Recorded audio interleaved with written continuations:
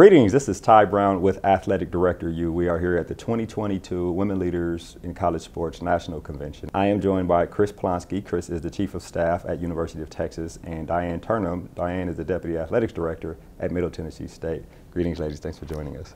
Thank you. Thank you. Now, you guys are unique in terms of, Diane, you've been at your institution for 40 years. Yes. And Chris, you've been at Texas for 35 years. Correct.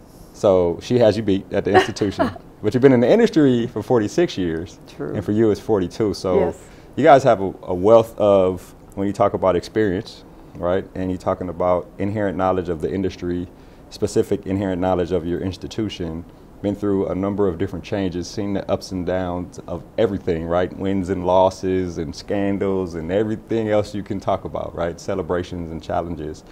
So I wanted to have you guys on to talk about a little about that. And the first question I have for you, and we'll start with you, Chris, is being the consistent or stabilizing force on a college athletics department for so long, and with a number of different transitions in terms of athletic director or presidents or the people around you.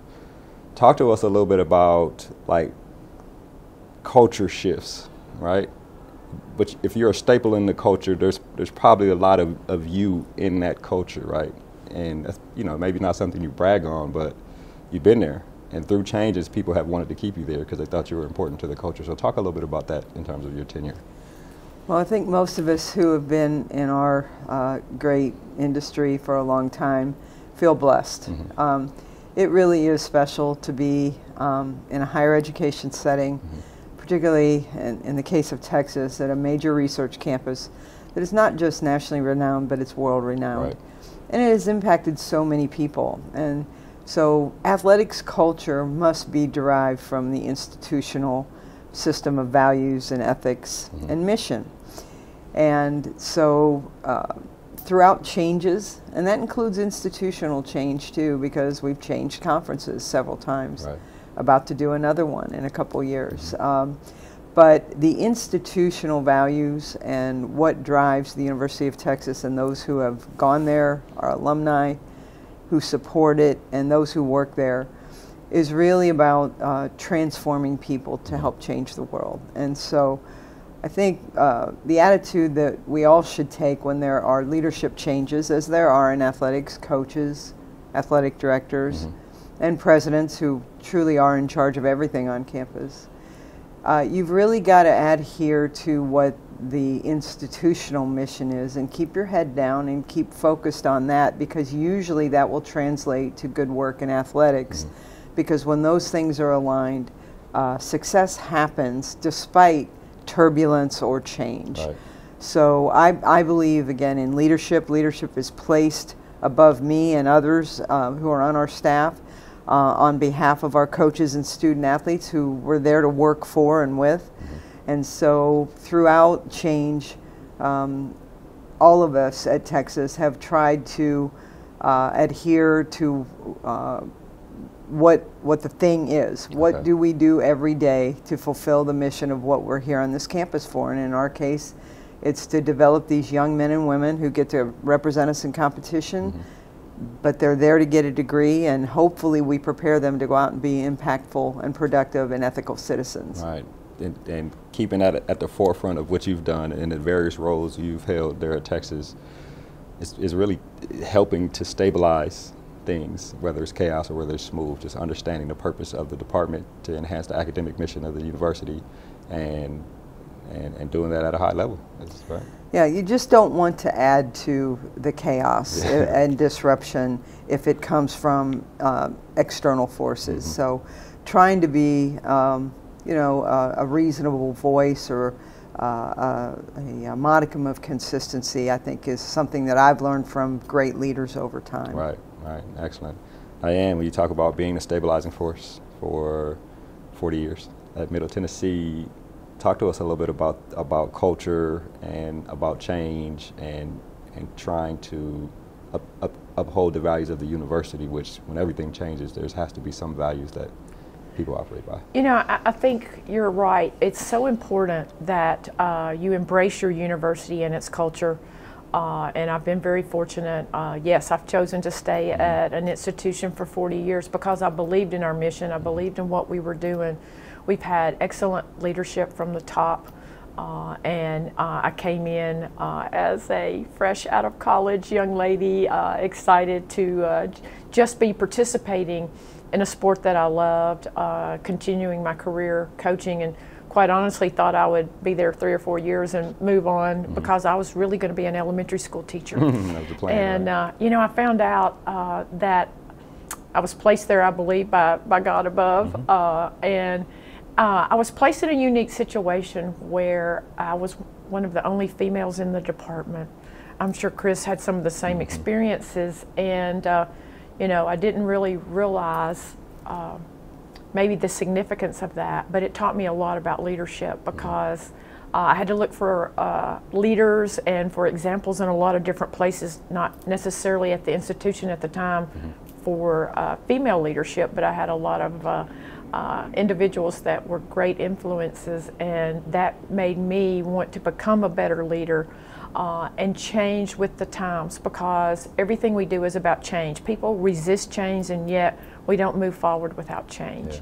And so I'm a big believer in what our institutions do. When I talk to people about our culture, certainly athletics is certainly not the most important thing on our campus, but we kind of view ourselves as the front door of our university, and we hopefully bring a lot of people onto our campus to learn about the great success that our universities have had.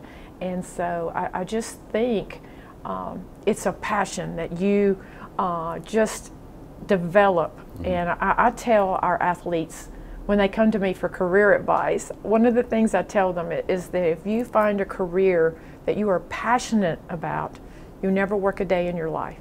And you work hard, but you love what you do, and you want to get better, but you also want to hire better. One of the things people kind of have questioned me about is when I first came to middle, they asked me to coach 2 sports at the same time, and I'm like, what? I came to coach basketball for a former coach, and he taught me everything I knew, and he pushed me harder than I had ever been pushed in my life. And when he recruited me, I didn't want to play for him, but when he offered me a job, I came back. It's a whole different situation. And that taught me so much, because I was put in a very difficult position where I coached 2 sports, one of which I didn't know anything about, which was volleyball. And I learned something very valuable from that, is that in this world of change and trying to make things better each day, you look for people who have that same passion and drive, but you also look for people who have skills greater than your own in certain areas. And maybe I stumbled upon that coaching volleyball because I knew nothing and I had to learn a lot. So all the time I was hiring people that probably knew more about the sport than I did, but I was able to see how our success continued to grow. So whether it's hiring a coach, whether it's hiring an administrator, I'm looking for that person that is so passionate about what they do, committed. I know most people don't stay somewhere for 40 years, nor do I expect them to, but they're going to make middle better while they're there. And I think that's what I've seen from Chris and other, you know, the Joan Cronins of the world. I've learned a lot from a lot of people that's how you succeed. You invest in people with a great drive and a passion to succeed, and I think that makes us all great. It does. It's interesting hiring. You both have probably hired a number of coaches, staff, and a number of things who you bring into this culture that we're talking about at your respective institutions, and they may or may not work out. I wonder about identifying someone who you believe that will fit into the culture of an institution that you've been at and have helped cultivate, and bringing that person on, interviewing them, and really, even before the need is there, you identifying candidates that you may need for this potential position. You've done a number of that when you were the women's athletics director. And talk to us a little bit about that in terms of identifying people you think will fit in the culture. And sometimes you hit or miss. Yeah, I alluded to this, that, you know, every hire is important, right, but there's no pressure felt that is larger than making the right coaching hire. They're the most important people we hire, given our structure and our system. They are the identifiers of the student athletes who will be recruited to our institutions, and they're surrogate parents once those young people come. And so, and ironically, I've never coached. I tease people that many children are better off today that I didn't, because I have such great respect for coaches, including you, who have done it, because they really are about other people's children. That's what coaching is. You are caretaking other people's children. And there's no bigger challenge, and there's also no greater sacrifice that you make. So identifying coaches who are in it for the right reasons because they want to help young people, that's the critical component. Donna Lopiano used to describe coaches as master teachers because in their craft, be it volleyball or tennis or basketball or football, she truly believed that their courts, fields, etc., were their classrooms, but she demanded much more than the X's and O's that were going to be executed in uniform. What she wanted from those master teachers was example setting, culture building, character building, teaching young people how to be selfless, how to play a role, how to embrace diversity and embrace tolerance, because not everybody is alike. You never build teams with 12 superstars. You don't build coaching staffs that way either. So for every coaching hire I made, I reminded them, without telling them what to do, hire great assistants, but also be mindful that they don't have to be exactly like you. Have a balance. And at the end of the day, give these young people a great experience, do things by the rules, don't cheat, and have fun. Make sure that there is a means to an end, but at the utmost, 1% of our young people are going to be capable of making a living due to their athletic gift, and we have to make sure that they get their degree and are prepared with the programming we can give them to go out and compete in this global competency demanding job market that we know this world to be. So again, it's fun. The hiring process is always fun regardless of the position, but especially in coaching, it's just so critical. So I wonder, having the lens of longevity, right, at your respective institutions, are there coaches that have come and gone, but they have left their mark on the culture, and it's like, this part of what we do, or this part of how we think, was because this person was here at this time, and it's an excellent thing, and it helped us improve as an institution. Can you guys identify, maybe not the coach, but specifically any type of example of that at your institution? You know, I'm actually going to, not one I hired, but yesterday as I watched Nikki Vargas talk about Pat Summitt and how at first she hated her and she was ready to transfer. I came along about the same time that Pat came to UT, and I always believed that given the right opportunities and the right resources, that our women's sports could excel and do the things that a lot of our men's sports were doing. And I watched Pat come into UT. What a hire. And at the time she was just, fresh out of college herself and trying to make a name for herself. But hard work and determination takes you so far in so many areas. And I want to hire people that I know are going to push our athletes to become better than they are. Yet we talk about can't have 12 superstars. It takes a great mix. I believe in the team concept so much because none of us succeed without a great team around us, whether it be our coaches, whether it be whoever. We have to have that great team, and we have to learn to be a part of a team. And if you can't do that, then I may question how successful you can be. And so I've always tried to look for that in my coaches that I bring in, because whether they remain 20 years or 5 years, did they come in? Did they make the program better? And did they set a good platform for the next person to come in? Right. And I think that, you know, I've been fortunate enough to serve on some NCAA committees, and people say, well, where do you look for people? Well, as you sit in those committees and you work hard, if I'm working, I had the pleasure of being on the women's basketball committee, met a lot of young up-and-coming coaches. Yeah. So where do I look? I go back. Our business is all about contacts. And, you know, people ask me all the time, how do I get my resume out of the stack of 200? Yeah. And it's not what's on that resume, but it's who you know and who may be able to call for you. Because if Chris calls me about someone, an young up-and-coming coach, I'm going to listen. Right. If Pat called me about somebody, I'm going to listen. And so I try to impress that upon people, is that we have to find the young rock stars coming up that are going to be committed to doing things the right way. I cannot emphasize that enough.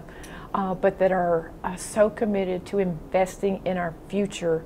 You know, if you come in my office, there's nothing but pictures. And I can tell you a story about every one of those former athletes, because we bring them in and we help them, number one, find that degree that will hopefully support them for the rest of their life.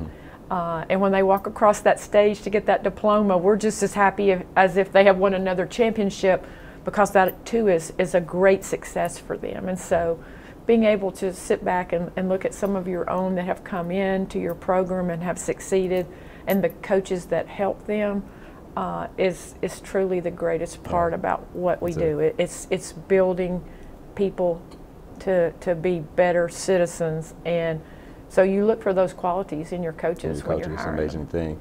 Chris, what about you? You've had a number of coaches, a number of high-profile coaches there. Can you remember an instance where someone who has come and gone from at this point, but they left a legacy that it's still kind of felt there in Texas? Well, as we continue to celebrate this benchmark 50th year since Title IX passed, it's hard not to think about the many coaches who labored in an era where often they were asked to coach because they had other jobs, usually teaching or professorial. My coach at Kent State, Judy Devine, became the first women's AD, but she also coached field hockey and basketball in the era that I went to college, which was the late 70s. And she was the one who got me involved in athletics. So I owe my coach, I played a little basketball for her, didn't play nearly as well as I ended up writing for the Daily Kent Stater, but I always appreciated those teams. And then growing up as a young person in Western PA in Northeast Ohio, my dad, who was a former college football player at what is now Louisiana Monroe, back then it was Northeast Louisiana, he and I would sit and watch games, and inevitably we would see the Texas Longhorns and Darrell Royal's team. And as you go through life, you really do sometimes get lucky to know personally, but also to watch the impact of great people and coaches. So for me, the start was Judy Devine, going to Texas and just seeing the aura that Coach Royal, who was no longer coaching by the time I got to Austin in the early 80s, that he still had, the reverence that his former players and people in Austin, people all over the country really involved in football and college athletics, because Darrell also served as an athletic director. In those days. He could serve two jobs. And Darrell hired Eddie Reese, who our men's swimming coach, who is still in the business, has won 15 national championships. And again, that carries on. He reminds our staff that he was hired by Darrell Royal, and he says that with such respect, and because he was a young man when he got that job, and what an opportunity. But I will always appreciate, certainly at Texas, when I think about the people that made an impact, not just at our institution, but nationally. Donna Lopiano, who was not a coach, but was a leader, but she knew how to hire master teachers. Right. And Jody Conrad has had the impact that you can expect of like a Pat Summit, and her former players are reflective of her as Nikki is of Pat. None of the former basketball players under Coach Conrad surprised me with their confidence, with their success, with their stick-to-itiveness. their discipline, their elegance, their grace, their class, because she emphasized that as we were growing women's basketball in a football-dominated market, and women's athletics became a signature in Austin because of their leadership and how it was packaged. And again, Jody was also the women's AD and hired some great coaches herself before I took the chair.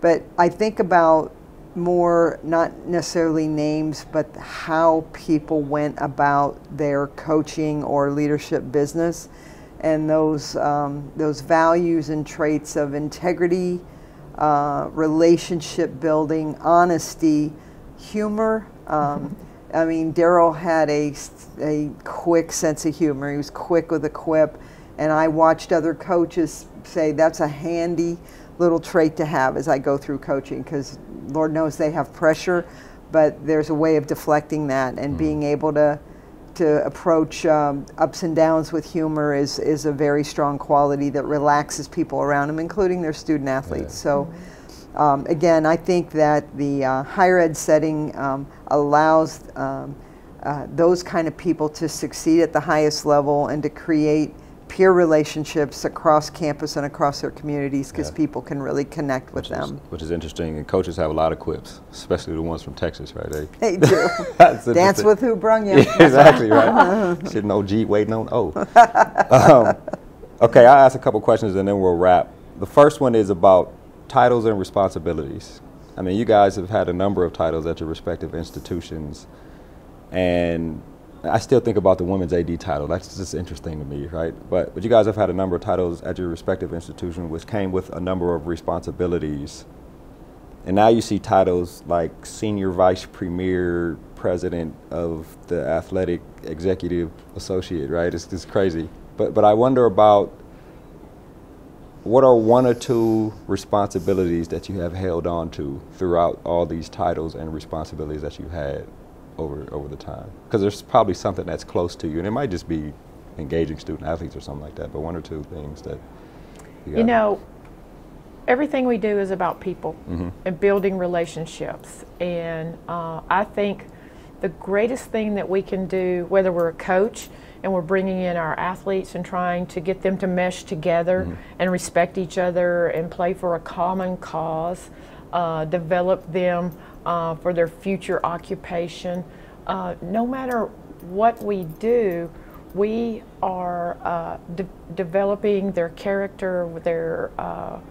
We're poising them for their success. And so whether I was coaching, whether I was doing compliance, whether I was moving into an administrative role, it's all about taking someone, whether it's that young coach, and helping them find their way to become the next best coach. Right. It's all the same. It's about developing relationships, caring about those people. You know, the old saying is, people don't know how much you care. They don't care how much you know until they know how much you care. And I think that's important in our positions, to care about them as individuals and help them reach their full potential, whether they're our athlete, whether they're our coach, whether they're our next administrator. We're just developing great leaders, and if you can do that, no matter what your title is, it really doesn't matter. You know, whether it's the president of the university. You know, we've been very fortunate to have a president who's been very involved in athletics, and maybe they all are, but at Middle Tennessee we've had some people that are very committed to knowing about what we're trying to do and some of the goals that we have, and meshing those two in, as she said earlier, meshing them into our university goals. It's a team effort no matter what, and that's why I have such a high regard for athletics, because I think it's developed a lot of great leaders over the years, and that gives me passion every day to bring in that new athlete, that new coach, that new compliance person, whoever it may be, and help them develop and make our program or another program better. Yes, ma'am. What about you? Well, you know, that journalism degree comes in handy, I think, in every aspect of all the titles or jobs that I've had. Chris Talcani, our great leader at Texas Now, every once in a while he'll call me Columbo, because I sometimes want to investigate things a little more to piece things together, because it really taught critical thinking. Yeah. But communication really, for me, has been the heart of a lot of my ability to stay in athletics and move through the system, because, like she said, it's about being able to listen, because communication isn't about talking, it's about sensing, and often about listening to try to create that empathy for the person across the table from you. It also leads you to be able to, if you can write, you can story tell, and public relations is still, to me, the heart of much of what we do for athletics, because we want to be an asset to our great campuses, and storytelling about what we do accomplish that is far beyond the scoreboards is really important. I think too, now I'm chief of staff, but really my real duties in that role are to help, again, CDC, our leader, run a very sophisticated, well-resourced department. We have 21 sports. We just announced beach volleyball as a new addition. But I have the privilege of working directly now in this role with all of our student support service area leaders in academics, enrollment management, compliance, sports medicine, wellness, behavioral health, nutrition, all those things that we do for these young people to help them succeed in this 4 to 5 year window. And I remember when Chris was hired at Texas in December of 17, we talked, and I said, Chris, I'll do anything you want me to do, including retire, because I don't want to get in your way. But after we talked, he said, I want you to have a role. But we talked about the great coaches we had, and then I told him, I said, those coaches are who we work for, along with the students. I said, but when you meet our behind-the-scenes people, the team behind the team, as we say, you will see some incredible professionals who could, to me, work anywhere in the private or public sector, but they choose to work here because they love this environment, they want to help our coaches succeed, and they want to help these student athletes succeed. So, chief of staff could mean a lot of things, but what it really means is people, and the people who impact our coaches and our young people. Which is important, people and communication. I'll ask this last question and then we'll wrap to both of you. And if the pressure's on to be brief, because you'll get your best creativity if you're brief, right? No matter when this video is published or when somebody watches it, there will be transition. Athletic director, president, head coach, and the people who work in those environments get very uncomfortable and unsure about the future when there's a transition. Am I going to be here? Do I want to be here? Will this person keep me? Will I find another job? So I wonder if you guys can give a brief, quick word of advice for people going through transition on how to kind of steel their nerves about what's to come, because you don't know, right? I see you looking over here, Chris. I think it is difficult, having gone through new athletic directors, and Chris just mentioned that, one of the things she first said to Chris was, if you want me to retire, I will. Yeah. And I felt the same way when Chris Massaro, my current AD, came in. I've been there a long time, and you always know they may have people that they want to bring into your organization. But I think the most important thing is being adaptable. Heaven knows, coaching, administrating, everything has changed since we first started. Yeah. How have we adapted to those changes, and how do we now take our student athletes as they come to us and make them better? Well, same thing with our staff. No matter who comes into the new chair, we've got to find what that individual is wanting to accomplish, and we've got to be a part of it. And if you're willing to be a part of making the institution better, then you're going to continue in your transition, and you're going to support the person at the top, whoever that may be. Which is excellent. And I think that's the most important thing. It is. That's the first thing that we all should learn to tell ourselves is, when leaders change, they were put in the chair by another leader, respect that authority, continue to be respectful, and listen to the new boss. John Makovic, our former football coach, told me once, change has no constituency. I tattooed that for a while on my wrist when I was at Texas, because change is never popular. Yeah. But when something does change, just again, steel yourself. It's not about you. It's about the institution. It's about what the institution's mission is. Put your head down, go to work, and be respectful of that new leader and do whatever that new leader asks you to do. Which is excellent. Ladies, this has been an excellent conversation. I really appreciate you joining us here on Athletic Director U. Thank you. Thank you. Yes, ma'am. That was Chris Plonsky. Chris is the Chief of Staff at Texas, and Diane Turnham. Diane is the Deputy Athletics Director at Middle Tennessee State. And of course, amongst them, they have a number of years at their respective institution. And of course, I'm Ty Brown with Athletic Director U. And keep in mind, the role of a leader is to create and maintain an environment that people want to be a part of. And as always, be better tomorrow than you are today.